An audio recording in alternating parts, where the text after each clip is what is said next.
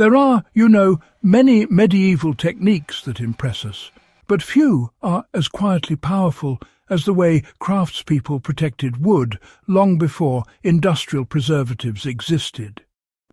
One detail often overlooked in shipbuilding archives, monastic carpentry records, and archaeological sites is that entire structures survived storms, seawater, insects, salt spray, and centuries of weathering without modern chemicals.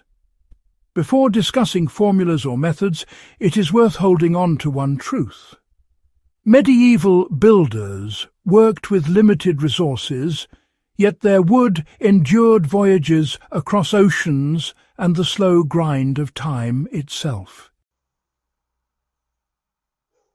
This endurance wasn't an accident.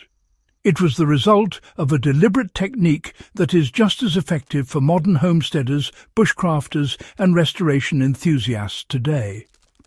Once known only to shipwrights and craftsmen, it is now resurfacing as an invaluable method for anyone serious about long-term wood survival. How medieval builders discovered the secret through necessity, not theory. Survival in medieval Europe depended on wood. Homes, bridges, carts, barns, weapons, tools, and of course ships all relied on the right combination of timber and treatment. When seawater began to eat away at planks, or when insects hollowed beams from within, lessons were learned quickly. Builders noticed which woods rotted, which hardened, which warped, and which remained sturdy after years of exposure. This close observation led to a method that combined heat, natural oils, and plant-derived tar, what we now call pine tar treatment. Pine tar was not applied because it smelled good or gave wood a dark shine. It was used because it repelled water-resisted fungi, discouraged insects, and permeated deep into the grain. When heated and combined with natural oils from animal fat or linseed, the mixture could travel even farther into the wood fibres. It created an armour-like shield that boats, barns and beams depended on for centuries. Ships coated in tar crossed entire oceans without losing structural integrity. Viking ships, Hanseatic trade vessels and medieval fishing fleets all relied on it because nothing else worked as reliably. The key to understanding pine tar's power is its molecular structure. When heated, the resin breaks down into compounds that bind to wood fibres. This binding does not merely sit on the surface, it fuses with the outer layers of the wood. Once cooled, the treated area becomes hydrophobic. Water rolls off instead of soaking in. Wood that stays dry is wood that resists rot. For medieval shipbuilders, the stakes were high. A ship was not simply a vessel, it was livelihood, trade, and survival. A failing hull could sink an entire crew. Because of this, pine tar treatment became standard practice in Scandinavian and Northern European shipyards. The treatment often involved heating pine tar slowly until it thinned, then brushing it onto warm or sun-heated planks so the penetration increased.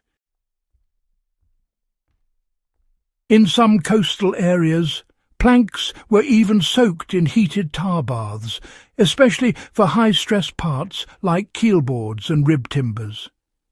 Each coat strengthened the wood further until the planks were nearly waterproof. In some surviving historic ships, layers of tar applied centuries ago remain visible, still dark, still protective. Unlike a romanticized version of medieval life, the reality was that every resource had to be stretched. People discovered that the same technique used to protect ships worked equally well for homes, granaries, fences and tools. Farmers coated shovel handles and wagon components in tar oil mixtures to prevent cracking from sun exposure. Monks in timber monasteries treated foundation beams to slow ground moisture decay.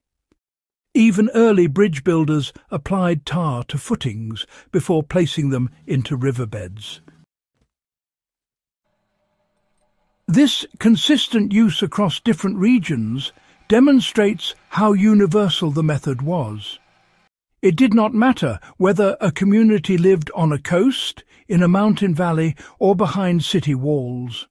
Wood was precious everywhere, and in every location this treatment extended the lifespan of lumber far beyond untreated timber. The method translates easily to modern survival and homestead applications. The first step is selecting pure pine tar, ideally cold-pressed or kiln-derived with no added solvents. This is the closest to what medieval builders used. A mixing oil, such as raw linseed or boiled linseed, helps the tar penetrate deeply. A common ratio is 1 part pine tar to 1 part oil, heated slowly until the consistency becomes spreadable. The wood should be dry, clean, and preferably warm by sun or proximity to a fire.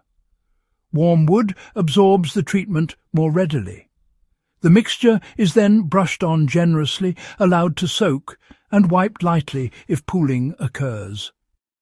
A single coat provides protection, but several coats spaced across days or weeks offer the longevity medieval builders relied on.